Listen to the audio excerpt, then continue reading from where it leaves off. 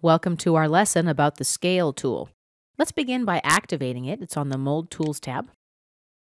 In the mold design process, we often need to compensate for shrinking. That's because hot material shrinks when it cools down, or more accurately, it occupies greater volume when warm and less volume when it's cool. In the Scale Property Manager, we've only got a couple parameters to adjust.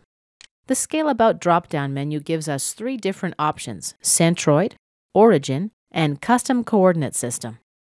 Let's select origin. Check here to use a uniform scale factor, or we can set a different value for the X, Y, and Z directions below. If you use this option, keep in mind that you'll be deforming the model. Let's opt for a scale factor. We'll enter a value of 0.5. 0.5 means the model will be twice as small.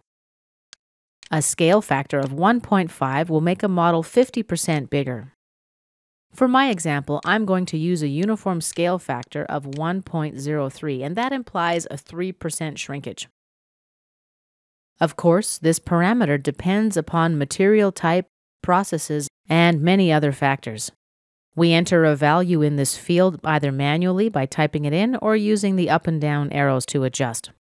At this point, let's click OK. The part is visually a little bigger now. However, the scaling affects the part geometry but doesn't affect the underlying sketches, dimensions, etc. You'll notice that we have a new feature in the Feature Manager tree, Scale 1.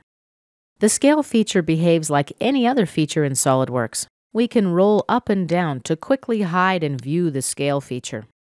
And a final reminder, the geometry scales for export purposes only. This concludes our lesson about using the Scale command.